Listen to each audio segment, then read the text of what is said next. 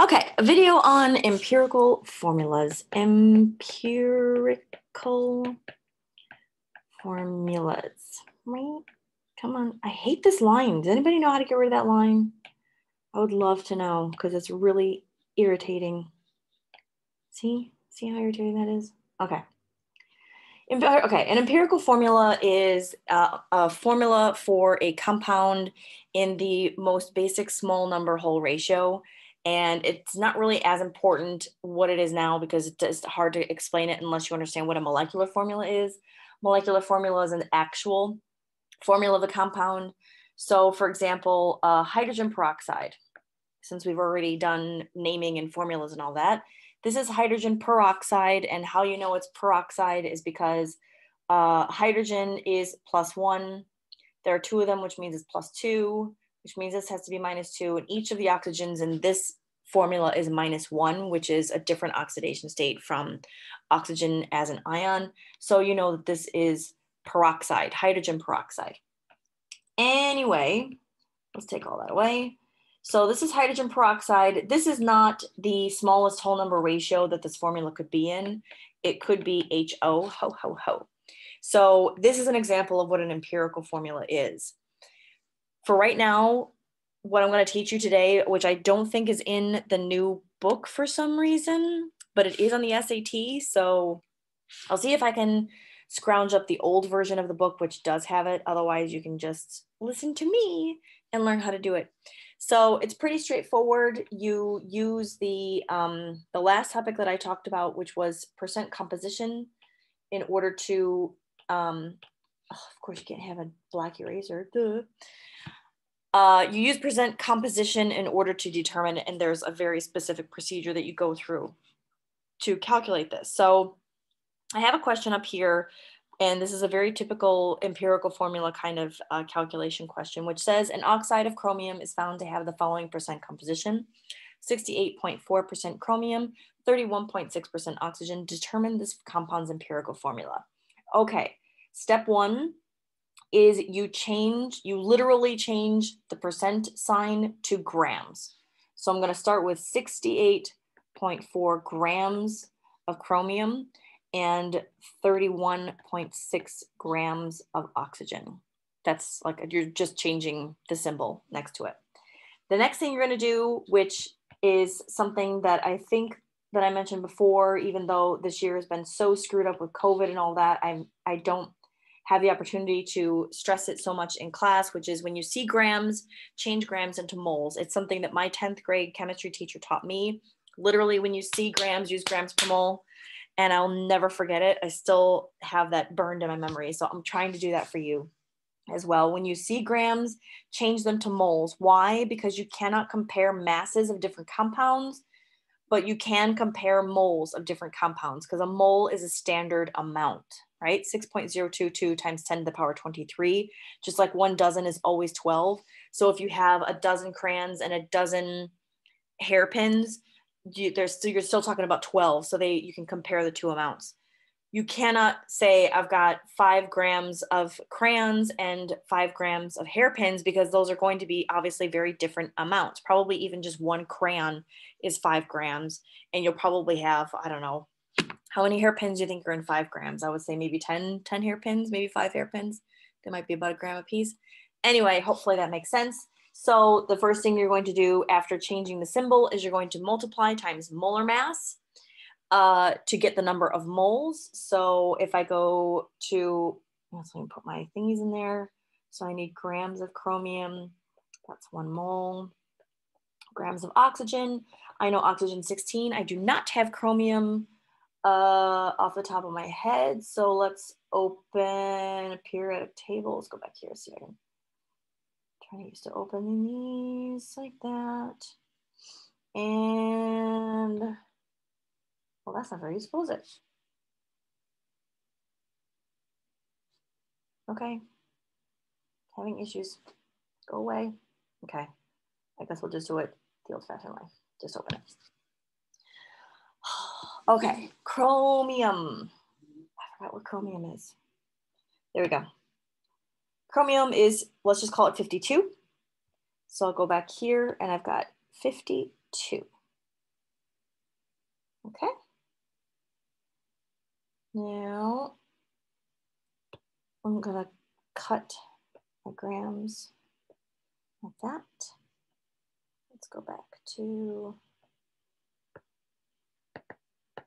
okay, now let me get my calculator out.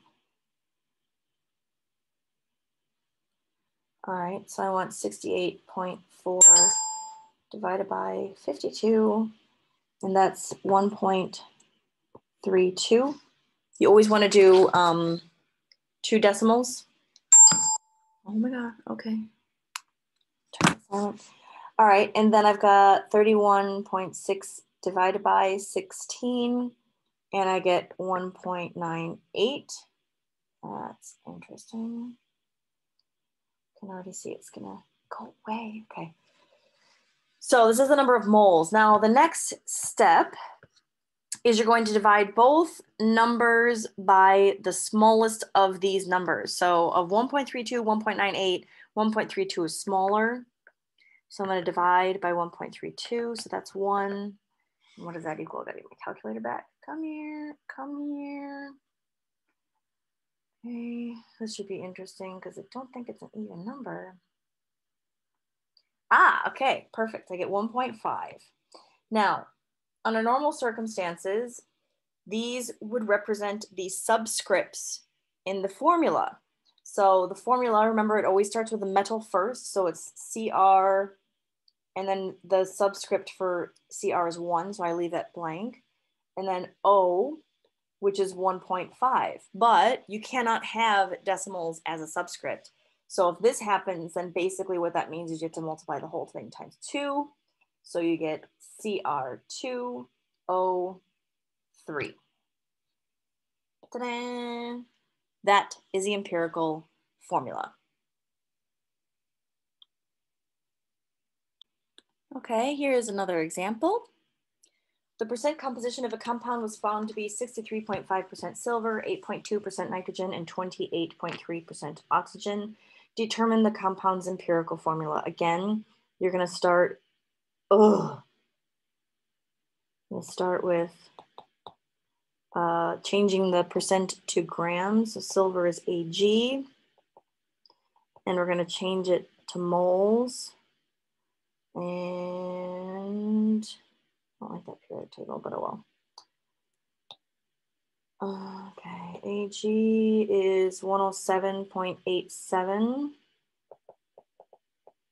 grams. And I'm just going to set it up for, cut that. I'm going to set it up for the other one, the other 2, sorry.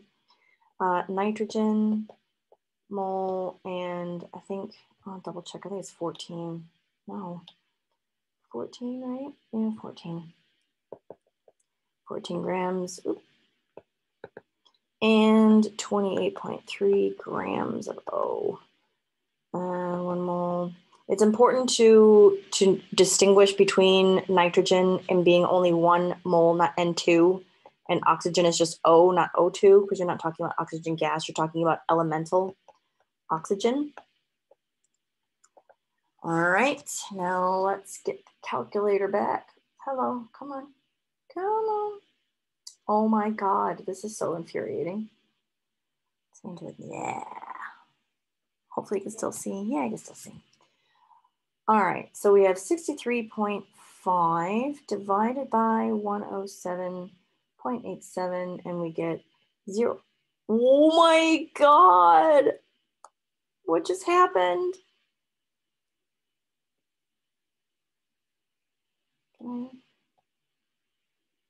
Seriously? Okay, holy crap. 0.59 and 8.2. Oh God, I hate teaching from home. 8.2 divided by 14, 0.59, and then finally 28.3 divided by 16, 1.77. Okay, can you go away now? Go away. Go away. All right. And then finally, you divide by the smallest number, which is 0.59, 0.59. So obviously this is 1 and this is 1. And damn, if I didn't have to get the calculator out again. Okay, we're just gonna leave that there. All right, 1.77 divided by 0.59. And you get 3. Yeah, see, now you get a nice whole number. 3. So again, these final numbers here represent the subscripts. So it's 8. Oh, Jesus. Take the wheel. AG is 1, N is 1, and O is 3. And guess what? You should recognize that as silver nitrate. Ta-da!